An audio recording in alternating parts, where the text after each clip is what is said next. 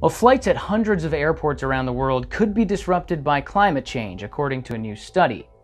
The researchers analyzed the locations of 14,000 different airports, and they found that 269 of them are at risk of coastal flooding today, and more than 570 could be threatened by the end of the century. That's depending on how much sea levels rise.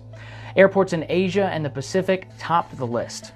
The most at-risk airports in the U.S. include LaGuardia, Newark, and Key West, as well as Louis Armstrong International in New Orleans.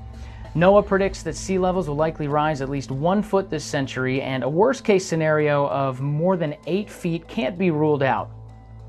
All this could lead to between 10 and 20% of flight routes being disrupted, affecting passenger travel and cargo, according to the study. Some airports could become completely unusable.